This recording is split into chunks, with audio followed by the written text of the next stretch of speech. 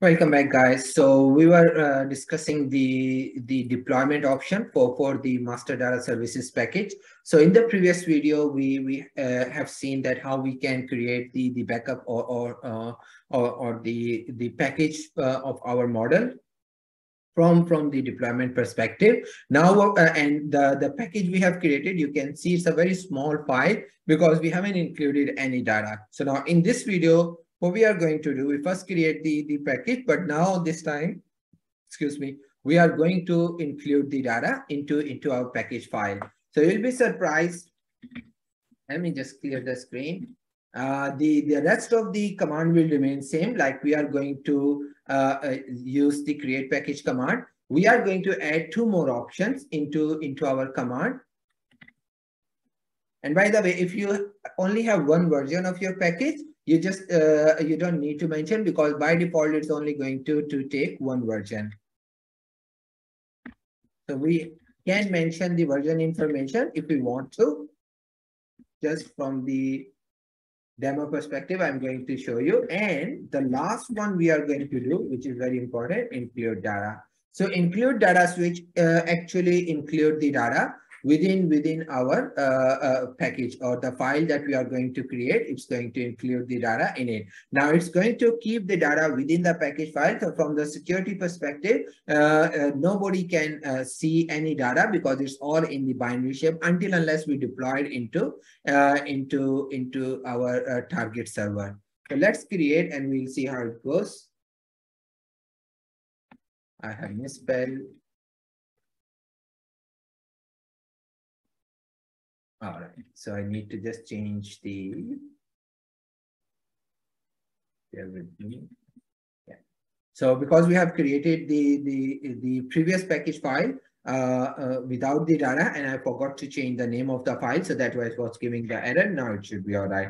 Now you can see it start creating the file, and now we have the package file created successfully. Now let me show it to you the size you're gonna see. So you can see the previous file that we have created was only 39 KBs, but now what we have almost, I would say, it's not 10 times, it's 30 times more than the previous file. Now there's only one test remaining. I want to redeploy these both packages to just show you that what's the difference between two, and the hypothesis that we have claimed before, that one file is going to restore the structure but without data. The other file is going to restore the structure as well as the data into the target location.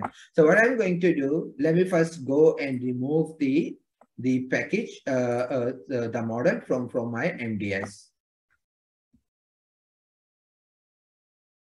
So if you want to remove your the package, you can go and you to system administration, and you can hit delete. It will ask you, are you sure you want to delete it? Yes, we are going to delete our package.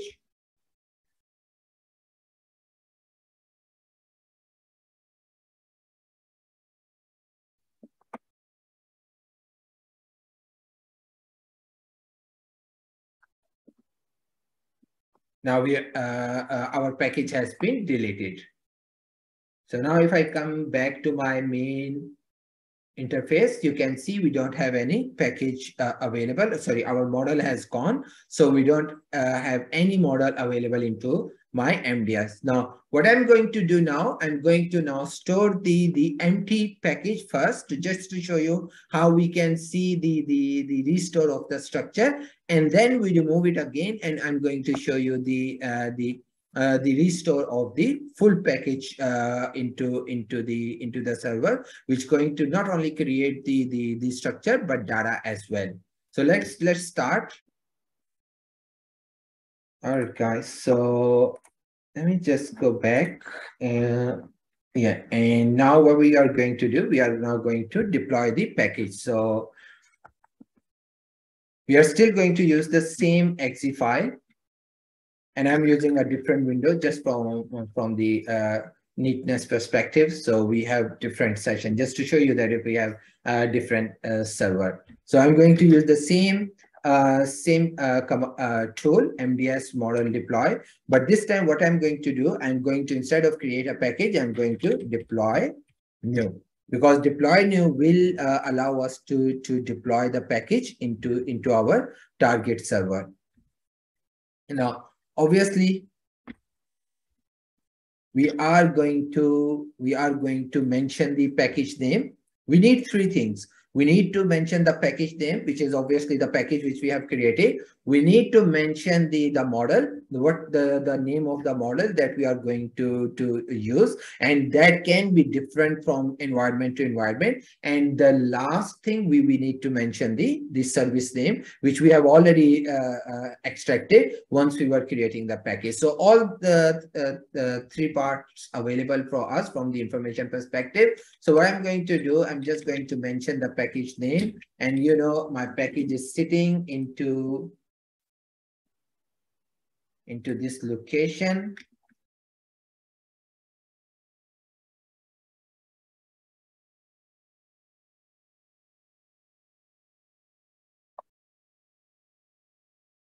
So let me just copy, for somehow it did not copy the, okay, now it's all good. Yeah. And I'm going to, like I mentioned, I'm first going to deploy the empty package. So let me just copy the empty package name .pkg. The next option which we are going to use is model. And my model is analytical.